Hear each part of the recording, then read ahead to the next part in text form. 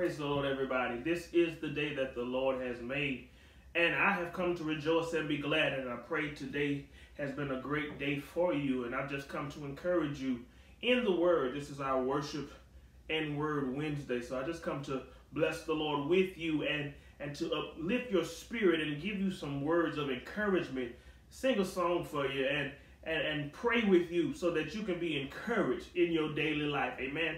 Not just because of the virus, not just because we're in quarantine, not just because what's going on in the world. That is what we need every day. Glory to God. We need encouragement every day. We need the word every day. We need prayer every day. And so I just come as your pastor at the Cedar Creek Community Church, one of the best churches in the world. I pastor some of the best people in the world. And I just come to encourage you today and to give God praise for who he is. Hallelujah. Because truly an incredible God deserves an incredible praise. So why don't you just worship with me today and come and give God some glory. Hallelujah. Anybody know that God is incredible? Anybody know that he deserves an incredible praise? Come on, put your hands together. Come on and give God glory. Come on and give God some honor. Hallelujah, hallelujah, hallelujah, hallelujah, hallelujah. I've had some problems, some great and some small. You being God, delivered me from them all. Still can't believe. Hey, said incredible God, he deserves incredible praise. Come on, give him glory. Hallelujah. Lord, we bless your name. Hallelujah. Yes, God. I've had, some great. You've been God, deliver me. Still can't believe. Oh, hey, said incredible. He deserves. Hey, what kind of God? Victory, grace and mercy. He is so simply incredible. He's so said incredible God. He deserves. Come on, say it again. What kind of God could do this for me? He died to give me victory, grace and mercy. He is so simply said incredible God. He deserves. Come on, can we say it one more time? What kind of God said his victory? He gave me grace and mercy. He is so simply incredible. I'm here to tell you he's incredible, Lord. Said incredible God. Oh, help me say, oh,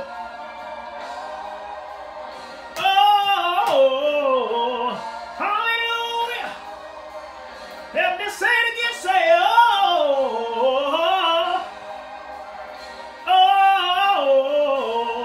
yeah, Lord, yeah, Lord. Praise, incredible. Talking about praise, incredible. Oh, praise, he deserves incredible praise.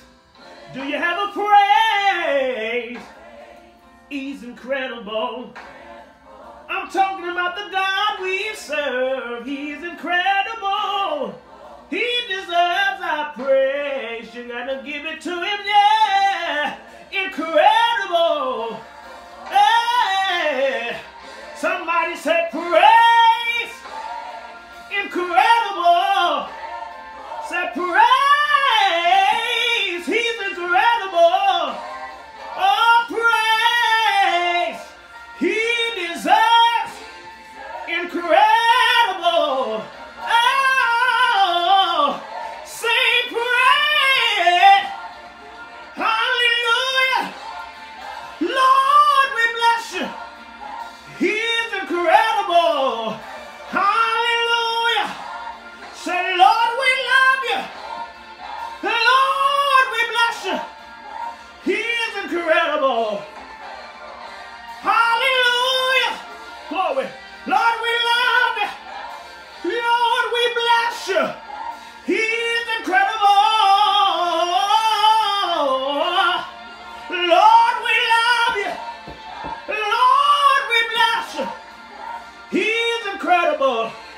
Said he's a healer.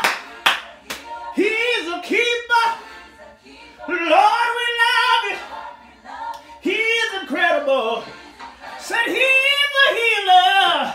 I'm here to tell you he'll keep you. That's why we love you, Lord. You're incredible. He's incredible. God's incredible. The God we serve is incredible.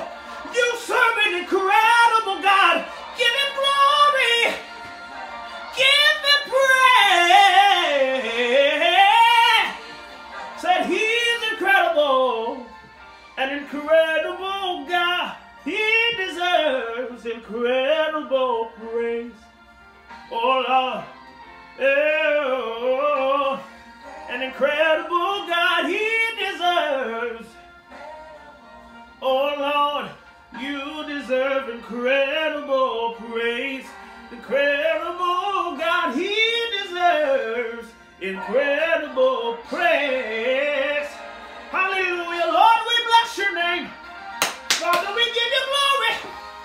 You're incredible. Hallelujah, hallelujah.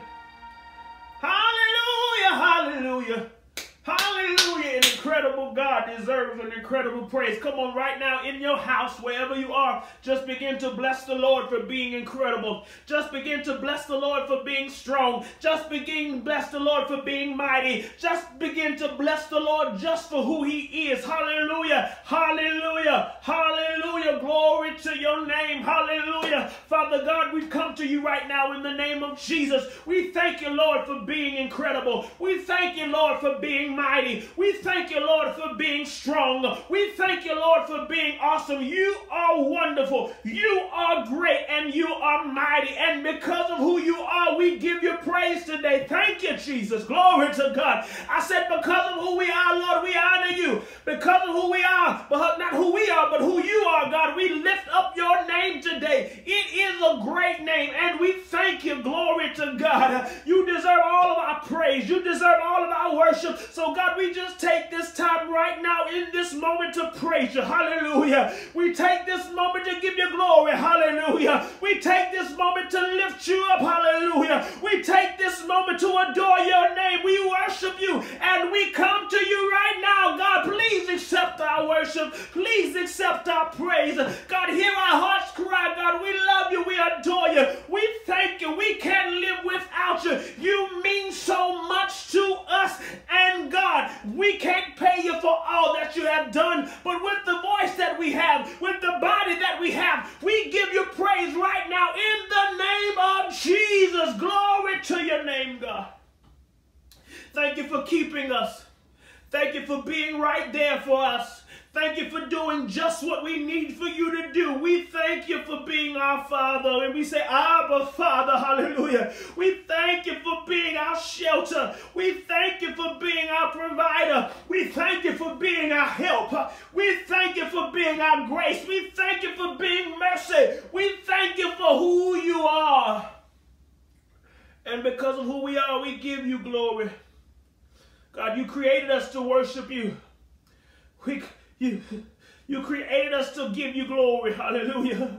God, that's our purpose in our life, to bless your name. Hallelujah. Your word said you gave us a song even the angels cannot sing. God, you gave us a song. Hallelujah. You gave us a heart. You gave us a mouth. And we praise you right now in the name of Jesus Christ because of who you are. Hallelujah. But because of who we are, we have no other choice but to praise you. Because of who we are, we have no other choice but to worship you. Our life depends on our worship, God. We have to connect to you in our worship, so we connect to you right now in the name of Jesus, God. We sit at your feet, God. We open up our eyes to see your wonders. We open up our ears to hear your word. We open up our hearts to receive you today. So, Lord, have your way in us right now in the name of Jesus. God, whatever the need is for the people who are watching, whatever's on their hearts, Lord, I ask that you do it right now for them, Lord, in in the name of Jesus. Hear their cry, God. Hear their petitions, God. You said that we delight ourselves in you. You shall give us the desires of our heart. God, we are delighting ourselves in you. God, we are loving on you. God, we are living in you. So, God, give us the desires of our heart right now in the name of Jesus. Have your way, Lord. Move right now. God, be God. Hallelujah. God, be God. And we know that if you are God, everything that we need is wrapped up in who you are. So God, be God. God, be God in our homes. God, be God in our schools. God, be God in this nation. God, be God in the hospitals. God, be God in our minds right now, in our bodies, in our spirits. Lord, you be God. And that's who you are. And we thank you and we praise you. It is so, it is well, and it's already done. In Jesus' name we pray. Come on and give him glory. Hallelujah. Come on and give him honor. Hallelujah. Right now we thank you and we bless your name. Glory to God. Hallelujah.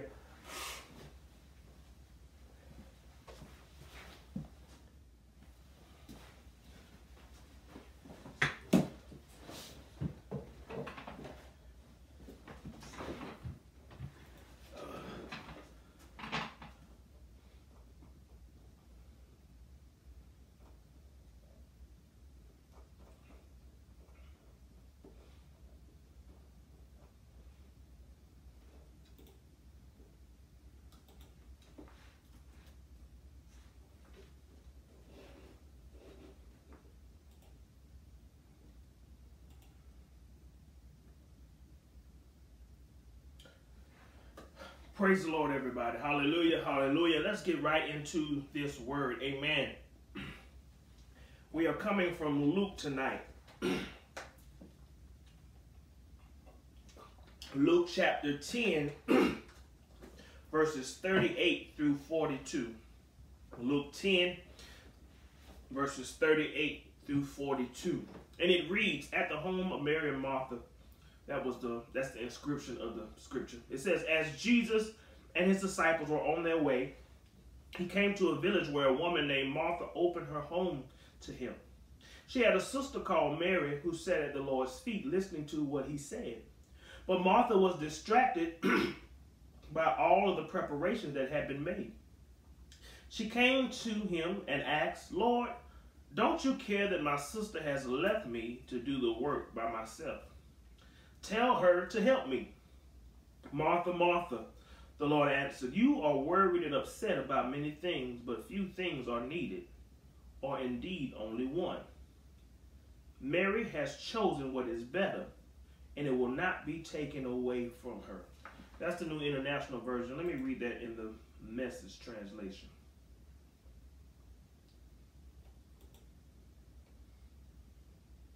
It says, as they continued their travel, Jesus entered a village.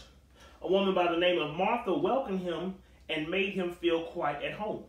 She had a sister, Mary, who sat before the master, hanging on every word he said. But Martha was pulled away by all she had to do in the kitchen. Later she stepped in, interrupting them. Master, don't you care that my sister has abandoned the kitchen to me? Tell her to lend me a hand.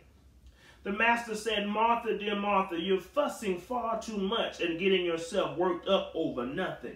One thing only is essential, and Mary has chosen it. It's the main course and won't be taken from her. And so we're here, we're talking about Mary and Martha. And you know Mary and Martha, they are the sisters of Lazarus. And so this is not the only time we will hear from them in the text, but this is kind of like our introduction to them. They're two sisters, and so from going into the house, how they're being welcoming to Jesus, we figure that Jesus knew them. Jesus had some type of relationship with them. And some said it's believed because of the relationship that Jesus had with Lazarus, he was also very close with Mary and Martha. So here we see in the text that Martha welcomed Jesus in. So here we see hospitality. When you welcome somebody in your home. And that's a gift of the Spirit That's one of our spiritual gifts that we should have, the gift of hospitality, where we are welcoming to people, where we invite people not into our homes, but not just into our homes, but into our churches. There has to be a ministry within the church, which is hospitality, who makes people feel welcome when they come in, who greets the people, so people can feel like when they come to church that the people are loving, that the people are kind, that the people are caring. So that means if you're at the front door of the church, you need to have a good attitude. That means if you're an usher, you need to have a good attitude. If you're going to be the first face somebody see, it needs to be a good face, a smiling face. You need to have a spirit of love, a spirit of hospitality, make people feel welcome to wherever they're coming. So even in the church or at your house, don't invite somebody to your house and be nasty to them when they come. If you don't want them to come, tell them don't come. It's time out. People are dying. The world is going crazy. It's time out for lying to people, just doing stuff to be doing it to make people feel better. You got to keep it real for people. If it's going to make you uncomfortable, make you feel a certain type of way, if it's going to make you feel outside of yourself and make you be fake and phony, just don't do it. Don't put yourself in those positions where you have to be unhospitable. Just don't put yourself in a position where you can't show hospitality to someone, because that is something that the Lord desires for us to be welcoming to people in all areas of our lives. We need to be hospitable to people, and that's how people find us friendly. That's how we come into relationship with people, by the way we treat them once we first meet them. Amen? And so here we see that Martha shows hospitality to Jesus, but she welcomed him in, made him feel quite at home, but then she got busy with work. So that means that she welcomed Jesus in, but then got busy and started preparing things for him, or doing his work, or doing other things that she felt that was needed to be done for him, but she forgot about him. So let us not, let me say it like this, when we get saved, amen, we're all on fire for Jesus. Amen. We have accepted Jesus into our lives, and we just want to get to work for him. We just want to do his will. We want to do his way. We want to do everything we can. We want to be at the church Sunday, Monday, Tuesday, Wednesday, Thursday, Friday, Saturday, Sunday, start back all over again. We want to be there for every time it opens up. We want to be on every auxiliary. We want to be in every ministry. We want to be on all the choirs. We want to be on all the boards. And we're so busy. We're so busy because we feel like us being busy is us being more saved. Hallelujah. Me being at the church all the time, that shows people that I am saved. That shows people that I am holy. That's not showing people that you are holy. That really shows some folk that you ain't got no life. That you don't have no balance. You don't have nothing to do outside of the church. People know that you are saved. People know that you are holy by what you do in your life, the way you live, the way you treat people, the things you say, your actions, not just by where you are. Your location does not designate how saved you are. Just being at the church all the time does not designate how saved you are. It's what's in your heart. And eventually what's in your heart is going to come out. You can't work so much and be so busy that you hide what's in your heart. It will eventually come out. So we get so busy with the work of the Lord, we forget about the Lord of the work. We get so busy doing things for people, we get so busy serving the Lord that we forget about the Lord. God wants us to serve him. He wants us to do his work. He wants us to do things in the kingdom of God too. But he don't want us to get so busy with those things that we forget about him. He didn't call us to be busy. He called us to be productive. Amen. God wants us to produce things. He doesn't want us to be working him, because a lot of us are doing a whole lot of stuff, but we ain't producing nothing. We're not, there's no works. There's no works. We got faith, but there's no works. We're doing a whole lot of stuff, but nothing's coming out of what we are doing. So why don't we focus? That's time. So let's use this time, this downtime, this quarantine time, to shift our focus back on him. Because a lot of us can't do some of the things we used to do at the church because the church is closed. Some people are still working behind the scenes because stuff has to be done, but some folk are not able to go to that building or be able to do what they usually do, and I bet that's running you crazy. I bet that's really bothering you, that you can't do what you normally do and you feel like you're not serving God. Let me tell you one thing. Working at the church is not going to get you in heaven. God knows exactly what's in your heart. That's why people always say, well, I ain't got to go to church. The Lord know my heart. True, he does know your heart. And the Bible says it's deceitful in all its way. And therefore, that's why David prayed, Lord, give me a clean heart. So during this time of quarantine, during this time of shutdown, during this time away from the four walls of the church, pray, God, give me a clean heart. Renew a spirit in me. God, I need to be revived. God, I've been working so hard that I have not been receiving anything. This is the time for you to receive. Glory to God. This is the time that you have been given so much. God wants you to sit down and receive a word. God wants you to sit down and get in his word. God wants you to sit down and be in his presence. And that takes us back to the text. We look, it's three people in this scene in the Bible. It's Jesus, Mary, and Martha. So at first we're introduced to Martha. Martha welcomed him in, made him feel quite at home. She was hospitable. She welcomed Jesus into the house. She had a sister, Mary, who sat before the master, hanging on every word that he said. We know that everywhere Jesus went, there was a crowd hanging around. This time, they got a private lesson. They got a private word. They didn't have to fight with the Sadducees and the Pharisees and the people who were trying to find stuff to convict Jesus, or the people who were coming for healing who were fighting. They didn't have to go through all that. He was in their house. The living word was in their house. The Savior was in their house. So Martha kept working, but Mary said, I need to sit at the feet of the Savior.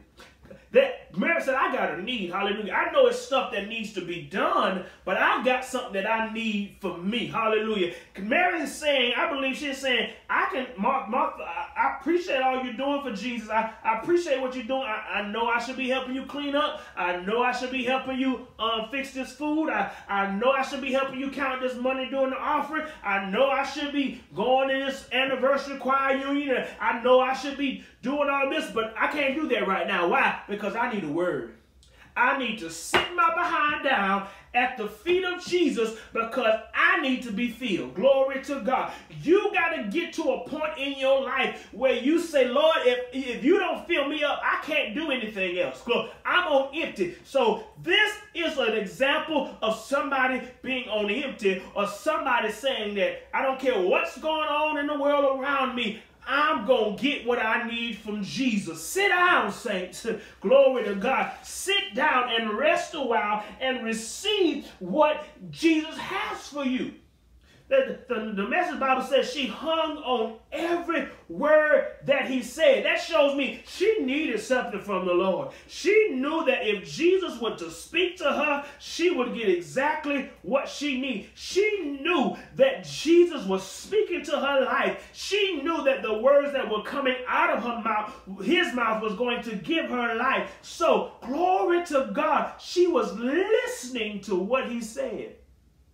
So I believe Jesus was preaching, and then he probably had a word tailor-made for them. You ever been in church? And my members accuse me of this all the time, say I was in their business, I must have been listening. No, that's just the word of God has given me that just confirms what he's already been dealing with you. I don't know what you're going through. I just give you what the Lord gives to me. So, but the difference here is Jesus knew exactly what Mary and Martha needed.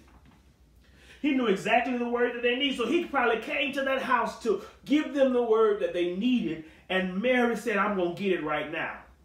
But the Bible says Martha was distracted by all the preparations that had to be made. Saints, stop being distracted. Glory to God. God is removing the distractions out of the way. Glory to God. This is what this is doing. It's removing some of those unnecessary distractions out of the way. And once God removes those distractions, you can't allow other distractions to come in. So let me tell you one thing that's a main distraction of us getting closer to God right now. It's the news.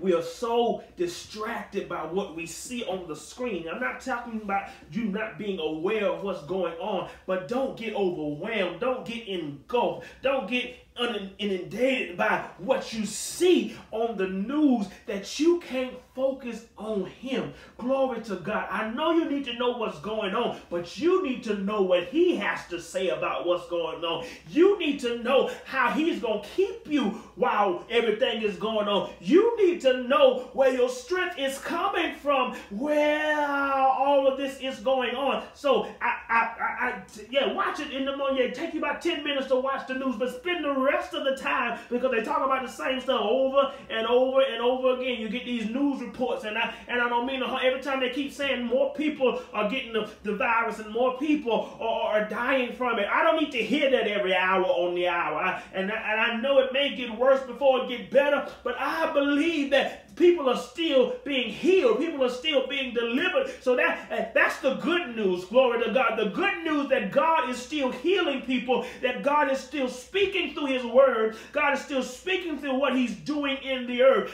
Be not dismayed by what you see. Be not dismayed by what you hear. You got to trust in the Lord. You got to trust in what he said in his word, all of his promises. So don't be distracted by what you see. Glory to God. Don't be distracted by what you hear. You've got to put your focus on God. When that stuff gets too much, when that stuff it gets too heavy, sit down. Glory to God. I don't know what Mary and Martha was going through, but Mary probably said, it's too much. I just got to sit down at his feet. Martha, you can go ahead. Go on and fix what you're going to fix, but I'm going to sit at his feet and receive him. She got distracted by all the preparations that had to be made. She figured everything had to be perfect for him. Jesus is not looking for perfection because he's already perfect. Glory to God. He's the only perfect person. He knows we're not perfect. We're striving for perfection. So it don't have to be right before you bring it to Jesus. You might have been cooking something. She's like, it got to be right. You know how you're cooking something for somebody you're trying to impress. You got to make sure everything is right. You tasting, I got to add a little bit of this. And they got people in the house, they hungry because they waiting on you to bring out the food. But you in there trying to make sure it's right. Jesus said, I don't want it to be right. I just want you. Oh, glory to God. Let me say that one more time. Jesus is telling us today, I don't want you to be right. I just want you. I don't want you to be fixed. I just want you. I don't want the solution to be solved by you. I just want you. Guess what? Because if you give yourself to him, whatever's broken in your life, he'll fix it. Whatever's not right in your life, he'll put it back together. Whatever's broken in your life, he'll put it back together. Whatever situation that you have, God will solve it. Whatever problem, he'll give you the answer. All he wants is you. Come lay at my feet, child. Come let me give you rest. Come let me give you peace. Come let me give you comfort in your time. Sit down. Sit down and rest. Sit down, servant. Sit down. I've got word for you. I've got good news for you. I've got hope for you. We've got to learn how to rest. We've got to learn how to replenish ourselves. We've got to learn how to receive, glory to God, what the Lord has for us. And this is a time to take all this word in. We're getting word after word. You're getting all and I want to shout out to all the pastors out there who are doing a great job making sure that their members are continuing to get the word of God, because this is what we need to make it through this time. But members, I implore you, I beseech you to make sure that you're allowing the word to take root in your life, that you are allowing the word to come to life in your life, and that you are allowing the word to become not just words in your heart, but action in your feet, your hands, and your mouth. You've got to make sure that you are digesting the word and putting it into action. Are you applying what you have received? God is giving all this good news. God has given all this food, all the meat that we need to live off of. But are you living? You eating all this stuff and you still dying. You're getting all this word and you're still depressed. You're getting all this word and you're still discouraged. You got to ask yourself, what's distracting me? What's keeping me from digesting this? What's keeping me from receiving this? What's keeping me from applying this? Martha was distracted by all the preparations that had to be made, and Jesus was not even concerned about that. She came and she asked him, Lord, don't you care? You know, the saints in in the New Testament, they always wanted to ask Jesus, don't you care? Jesus cared so much that he died for us. Glory to God. They didn't know that yet because he was still living, but they would see in a minute that he cared a whole lot. She said, Lord, don't you care that my sister has left me to do the work by myself? So Martha probably had attitude at this point. You know how y'all get attitude. I done did all this cleaning, I done did all this cooking, and y'all sitting around there talking. She was probably slamming pots around, slamming doors around, slamming cabinets around, making noise so people can really see that they're doing something in there when they weren't concerned about that. They just wanted to be together. They just wanted to commune together. Mary just wanted the word. Jesus just wanted to bless them. And that's what he was trying to, and she said, my sister has left me to do the work. Then she went from asking a question to get indignant. Martha had a little sassy mouth. She said, tell her to help me. If I'd have been Jesus, I'd be like, who she think she talking to? Tell her to help me. That's why he probably laughed it off. Martha, Martha. The Lord answered, you are worried and upset about many things, but few things are needed, or indeed only one. Mary has chosen what is better, and it will not be taken away from her. Let me go to the Message Bible. Martha, she said later she stepped in, and the message says Martha interrupted them. So maybe Mary and Jesus were having dialogue. Mary's asking questions and Jesus was giving answers. And she interrupted them saying, Master, don't you care that my sister has abandoned the kitchen to me? First of all, I ain't never seen it on them. They might have left the dialogue out. But I didn't see Mary tell her to go to the kitchen. Martha probably went there on her own. So she got mad. She said, tell her to lend me a hand. Then the master said, Martha, dear Martha, you're fussing far too much and getting yourself worked up over nothing. Stop fussing, saints.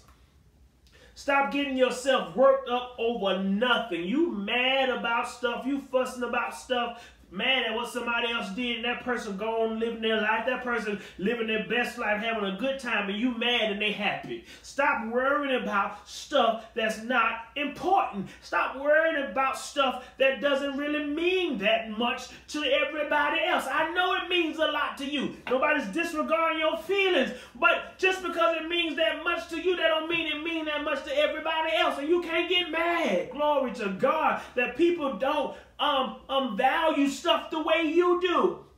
Guess what? We all have our own minds. We all have our own emotions. You can't control mine. I can't control yours. I can only handle what you give me. You giving me an attitude because I don't understand you, that's not going to help me understand you any better. Tell her to lend me a hand. But you got to know who you're working with. Martha should have known her sister Mary had a need. They're sisters. They live in the same house. She should have known that Mary was probably going through something that she needed a word. Martha probably needed a word too, but she allowed what she was doing. She allowed what she thought she had to do to keep her from getting what Jesus had for her. Then, still in the Message Bible, verse 41, it says, then the master said, Martha, Martha, dear Martha, you are fussing far too much, getting yourself worked up over nothing. One thing only is essential. You know, we hear that word a whole lot during this time. One thing only is essential, and Mary has chosen it. It's the main course, and it won't be taken from her. The essential thing that Jesus is talking about was being in his presence, listening to his word. Glory to God. There's one thing. And we've heard that one thing mentioned a few times in the Bible. Psalms 27:4 says, one thing I have desired of the Lord, that will I seek, that I will dwell in the house of the Lord all the days of my life, to behold the beauty of the Lord and to inquire in his temple. Luke 18:22, when Jesus heard these things, he said to them, you still lack one thing. Come, follow me. Paul said in Philippians 3:13-14, brethren, I do not count myself to apprehend it, but one thing I do, forgetting those things which are behind me, reaching forward to those things which are ahead, I press toward the goal for the prize of the upward call of God in Christ Jesus. The one thing that we need is Jesus.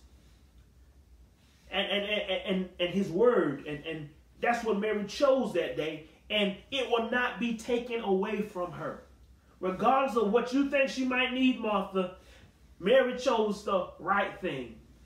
Mary chose what she needed in that moment. And what we need in this moment is to be with Jesus. I'm not talking about dying and going to heaven. I'm talking about being in his presence right now, getting in his word, listening to him, sitting still, glory to God, sitting still at the feet of Jesus and hearing what he has to say to you. You've got to sit down. Sit at the Savior's feet. Be in his presence, glory to God. Charles Spurgeon, a great theologian, said the one thing needful evidently is that which Mary chose. That good part which should not be taken away from her. Very clearly, this was to sit at Jesus' feet and to hear his word. That's what the need was. To sit at the feet of Jesus and hear his word. To sit at the feet of Jesus implies a readiness to accept and obey what Jesus teaches. So Mary was ready, hallelujah, to accept what Jesus was going to tell her because she needed a word. I don't know anybody need a word out there. So, but we always say, I need a word from the Lord. But will you accept what he says? Will you obey what he says? We want the word, we hear the word, but do we accept it? And do we obey? You're going to sit at his feet, you got to accept what he says and obey what he says. So whatever he tells you to do, you got to do it. Praise God. Hallelujah. Jesus is looking for somebody that's going to obey. He ain't just giving out these words for nothing. He's giving these words out to change your life. He's transformative. He's a life changer. You can't experience him and stay the same that you are. Because in your experience, you accept Jesus and you obey what he says. To sit at the feet of Jesus implies submission to Jesus. And rebellion is done with. That means I'm not going to just get up and get mad at what he says because he's telling the truth. Because he's stepping on my toes. He's in my business. He's supposed to be in your business. He's Jesus. I'm not going to get mad and run away because it's not what I want to hear. I'm going to accept it. I'm going to submit to his authority and I'm going to do his will. To sit at the feet of Jesus implies faith in who Jesus is. You sit at his feet because you believe in his power. You sit at his feet because you believe who he is. You believe that he is God. You believe that the word is in him. You believe that he is the living word. You believe he's a healer, provider, a teacher, all these things that we call him. When you sit at his feet, when you quiet yourself down, when you study yourself down, you believe in who he is. I don't know about you, but I believe Jesus. My faith is in Jesus. I know he can do all things. Glory to God. He's able to do exceedingly abundantly above all that we can ask or think, according to the power that worketh in me. And so my power is to sit my behind down and receive what he has for me. Glory to God. To sit at his feet implies discipleship. That means I want to be discipled by him. I want him to teach me. I want him to show me the way so I can go forth and do it for somebody else. You're receiving from Jesus to be a blessing to somebody else. To sit at his feet implies that you love him. Glory to God. And I don't know about you, but I love him. I love him with a wonderful way. I love him with a mighty way. Jesus didn't chastise Martha. He didn't make her feel bad. He just wanted her to know that what her sister did wasn't wrong. She chose the good part. She chose it, and that will never be taken from her. Your communion and your fellowship and your time with Jesus can never be taken away from you unless you move away. He never leaves. We leave. He's always there. Spend time with him. Get all the distractions out of the way. Move every stumbling block. Lay aside every weight that so easily besets us. We got to make sure that we're able to get to Jesus.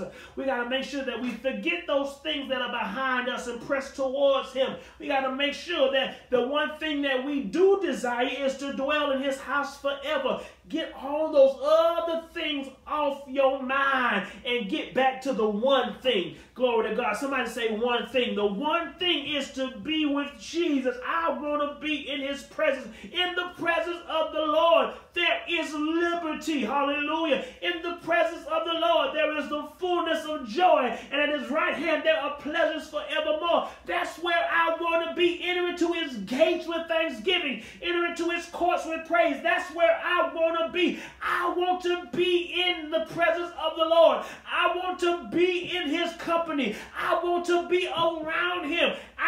The Bible says, he that dwelleth in the secret place of the Most High shall abide under the shadow. I want to be under his shadow. I want to be under his company. I want to be under his covering. So whatever's outside going on, I ain't worried about that. Glory to God.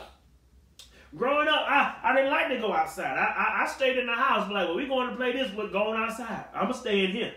Well, we're going to do this. We're going to play the game. We're going to do this. I'm going to stay right here. And that's what we need to get the mindset right now. People may be doing a whole lot of other stuff, but you know what you need for God. And so when they try to get you to go, I'm going to stay right here. I need this word.